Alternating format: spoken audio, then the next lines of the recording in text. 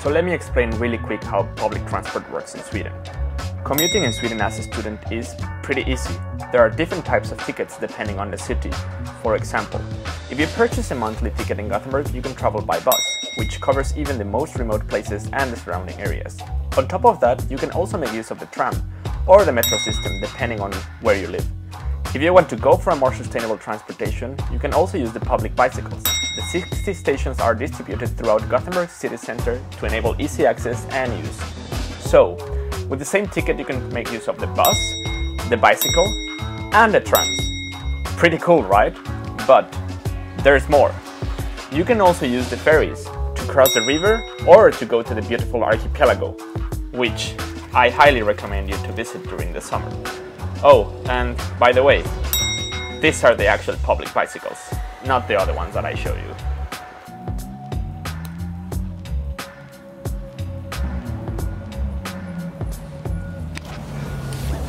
I need one of those.